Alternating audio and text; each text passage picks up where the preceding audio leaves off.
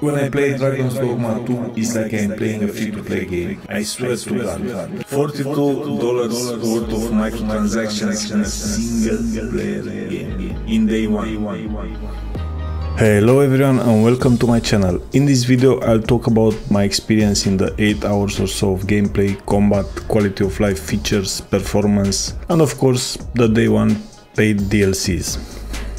Also, I want to say from the start, I'm addressing the shot callers in all my videos, not the actual developers who just did what they were told, despite feeling they are implementing something that's not right. If by any chance you stumble upon this, no, I feel you and I'm sorry. I know how you feel at this point.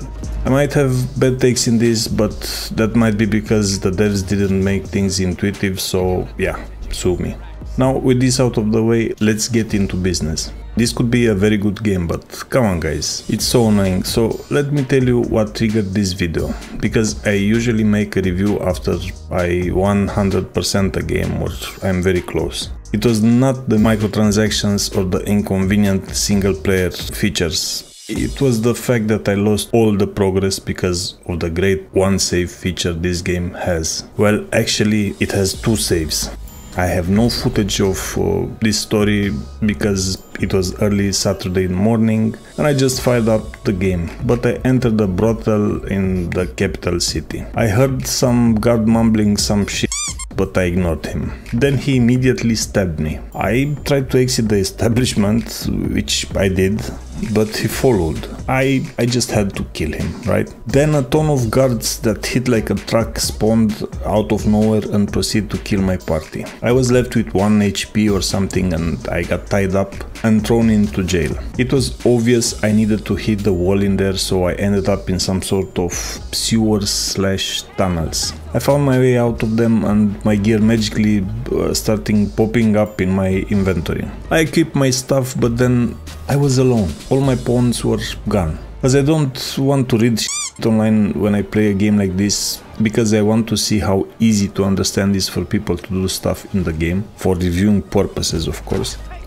So I haven't looked for a solution online, so I decided I'll save scam, right?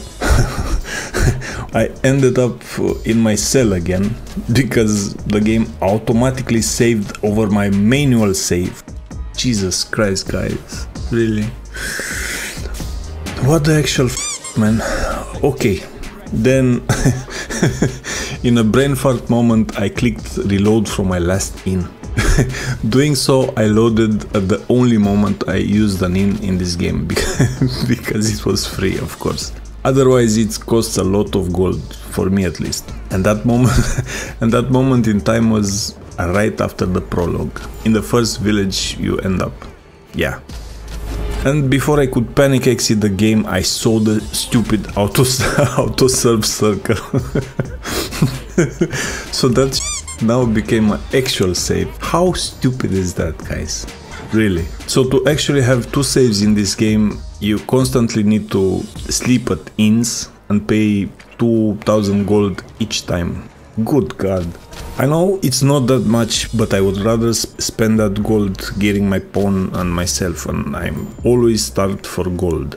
There are a lot of cool items I want to buy from the shops. So for a game this unpredictable, and I don't say it in a bad way, I think it's good for a game to be unpredictable, but in this it's idiotic to not have unlimited saves.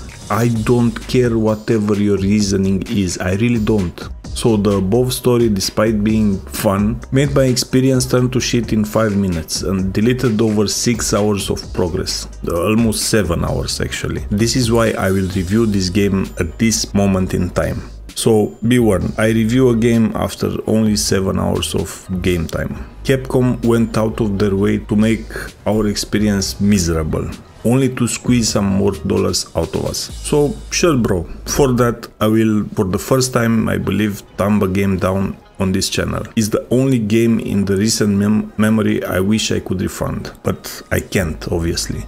Anyway, I will not follow my usual review template for this. I will just talk about stuff I like and dislike and give scores at the end. And I will start with the bad, only to show people I care about them and don't want to waste their time unlike Capcom. This game UI is terrible. I mean, even for a console port. Opening the map in the capital city is almost pointless. It is hard to navigate that city for no reason. Okay, I get it, you wanted to have less hand-holdy experience, but my god, having to press 3 keys to open the damn map, guys, hello! I play all kinds of hard games and I have almost no issues with them. What I have issues with are dumb decisions like this. It shouldn't be a chore to open the map if you have it in the game, and you don't even see yourself on it most of the time because it's the same color as any other shit besides the quest markers. I'm genuinely amazed you chaps did those yellow quest markers, to be honest. If you would stay consistent, you'd make them invisible or something. And besides the map, the inventory is dog shit. I mean, for once, I hate when games show you equipped gear in the inventory. It has an icon that shows you the item is equipped, of course, but still. I would prefer having them gone from my inventory if I equip them. Yeah, you'd have to squeeze a character with equipment slots in there then, but I don't care. I hate games that don't have that. So the UI looks cool for the most part, but it's not practical. If I play a PC game, I expect you to deliver a game that doesn't scream console port all over it. The controls are pretty bad. The sensitivity feels off. Playing an archer feels bad, especially if you have more than one melee pawn in your party. The stamina in this game feels terrible. I shit you not. When you run out of it, your character almost stops moving. I get why they did it, but it feels like shit. You can achieve the same results without making the combat experience like this. I'm pretty sure of it. I didn't figure out a way to quick accessing my potions and stuff, and that somehow always make my food and potions useless, as I don't want to open the stupid inventory to drink in the middle of combat. For I mentioned reasons, of course. So all the food I collect, I eat and drink rarely, especially after I got a health dispenser in the party. I mean mage pawn. Oh, and for some reason my health maximum drops every time I take damage, only to force me to sleep. So after a few combat sessions, you really need to make a camp or go back to an inn to rest, so you don't do long expeditions into the wild. I pushed this to the limit at some point and my guys were having half the maximum hit points. Another stupid feature I don't really understand. So when I play Dragon's Dogma 2, it's like I'm playing a free-to-play game. I swear to God, there are a lot of features that are wasting time for no reason, making the game feel inconvenient. Want to know what else is inconvenient in the game? Having $42 worth of microtransactions in a single player game in day one. And I bet they missed a few cool quality of life DLCs like saving slots, for example. I don't know, I'm just saying. Whatever, jokes aside, this is a disgrace. As I said on the Steam forums at some point, these guys deserve their negative reviews for this thing alone. I don't care that it's a good game under all this festering shit. So yeah, microtransactions. Nothing else to say really. I hear all can be obtained in the game anyway, but remember, it's the principle. I saw people comparing this to Helldivers 2. This game doesn't hold a candle to Helldivers 2. That's a live service, that's a co-op multiplayer game, and it costs almost half of this game. If you still don't get it, I don't know what else to say. I never feel pushed into that game to buy their shit. And I was getting premium currency from the start at a reasonable pace. Whatever. And besides, that's a grinding game, right? It's all organic in Helldivers. In this, feels forced. Who thinks my take on this issue is a big L? I don't know. Tell me in the comments, please. I'm open for a debate, especially if it's civil. I will list here some of the other bad things about the game, or let me put it this way. What I consider being bad. I didn't find a way to split a stack of potions or food to give my pawns, and the way to tell them at what HP threshold they should start chugging them. General lack of intuitive game mechanics. The fact that I have to read all that stuff doesn't bother me that much, but devs should always try to convey information in a good way, and this is not it. That's everything assembled. A job well done if I do say so myself. Oi! Did you need something?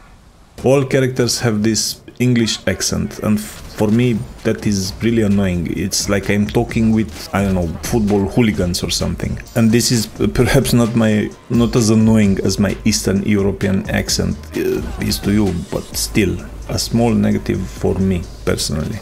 The contrast in the game is pretty bad. I mean, I can't come up with good settings for the life of me. The skybox and light sources should be brighter. The dark areas are okay though. So yeah. Performance. On this topic, I can tell you the game runs okay on my PC, but I have these specs, so it's better run okay on it.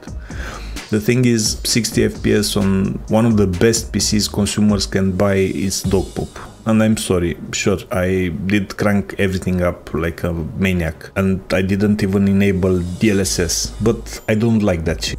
I got a good video card, so I can brute force games. I guess you can squeeze more performance out of your game by turning that on and turning off ray tracing and some other demanding features. I don't care, I expect the game to just run well with everything on. And for me, 60 FPS is more than enough, because I got a shitty 2K monitor that only has 60 Hz anyway. But still, if I turn versing off, I expect at least 100 FPS. I'm special like that, I know. Graphics don't reflect this performance, because this is another thing that gets to me. If a game looks gorgeous, sure, I'll be glad with even 60 FPS. But Capcom, when you slap that green color correction over your game, making it look bleak and uninteresting, yeah, whatever. Now let me go over what I like. The combat overall feels good, until you run out of stamina, that is. Decent hitboxes and gory impacts. I can only talk about how it feels playing with a bow, as I couldn't try anything else. I mean, I know you can change the vocations at certain NPCs, but I didn't have time to test any of them other than the initial one I chose. It felt good to hit the eye of the Cyclops or pin harpies to the ground. But when fighting goblins, my warrior always gets in my way and it feels terrible to shot his back. So having to flank only for a little shit that dies in 2 hits, it feels bad, man. I don't know. Oops, I said I'll talk about what I like now. I'm sorry, I'm sorry guys. I like the vocations, weapon skills, core skills and augments. It seems you can have varied builds, making each pawn unique and helpful in its own way. The story seems decent with...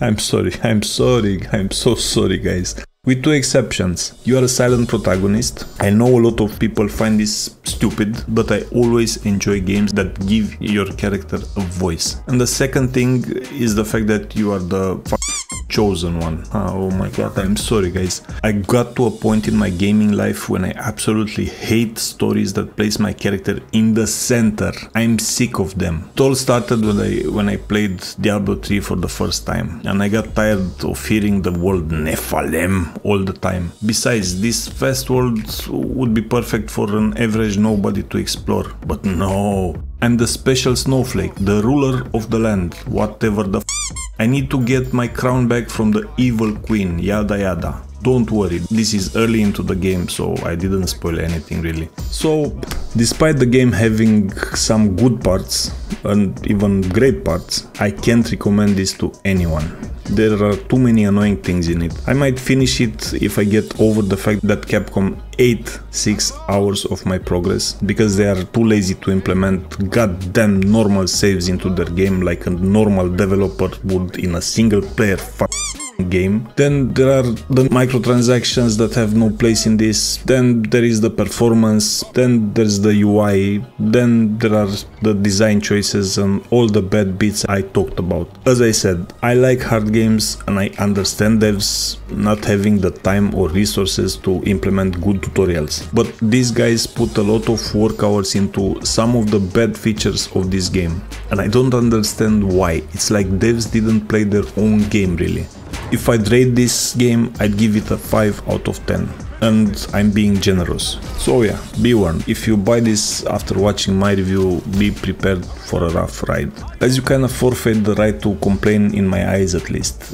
And these are only the things I noticed in my 7-hour playthrough. God knows what you will encounter later. The TLDR of the TLDR is, I feel like I need to fight the game too much to do basic shit like navigation or inventory management, microtransactions into a single player game, stamina, zero quality of life features, and I don't see this game being fixable with a patch or two. It needs a lot of time and work. So despite being an advocate for patience and understanding, I know this game is beyond saving in the short to medium term. I wish devs would give them when they release this half-cooked game on 10 different platforms. Console UI for a PC game is a very bad sign. This is why I tell people, if a game has connection problems, that's the best bad thing that could happen. And I didn't even mention De Nouveau, because I have no single informed opinion about it. I only know that people hate it, and I'm pretty sure not because they want to pirate the game.